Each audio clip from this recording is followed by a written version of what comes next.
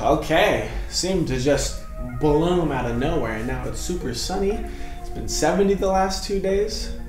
That means that your allergies are probably going to start acting up if you suffer from allergies like I do.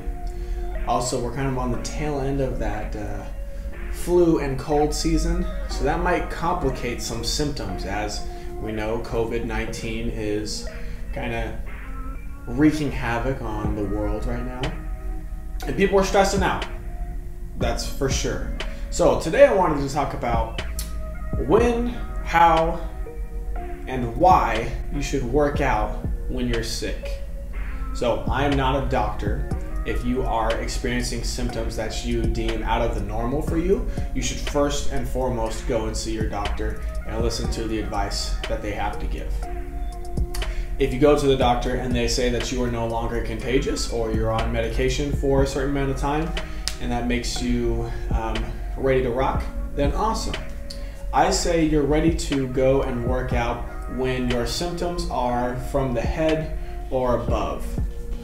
So sore throat, that's okay to work out. Stuffy nose, that's okay to work out. Sinus pressure, that's okay to work out. Headache, that's okay to work out. When it's below the neck, so chest congestion, stomach ache, fever,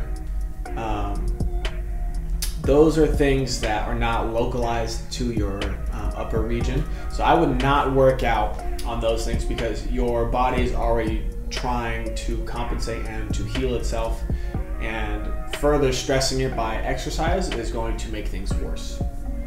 So if you've gone to your doctor, they've deemed you ready to work out, and your symptoms are above your head, not below, then the way that you should approach working out when you're sick is as follows.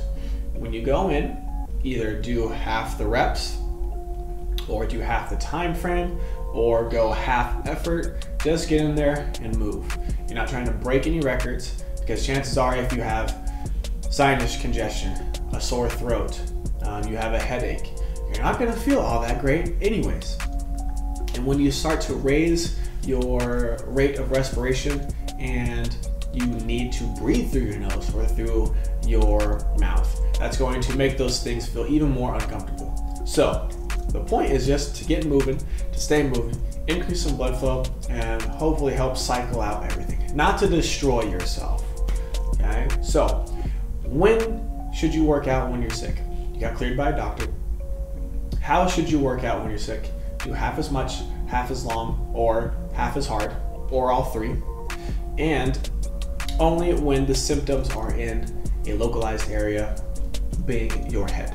So I hope that helps you out here, and you are making wiser decisions when it comes to working out when sick. And for the love of God, if you are contagious, stay your ass at home. Not worth it. Okay? I'll see you guys on the next one.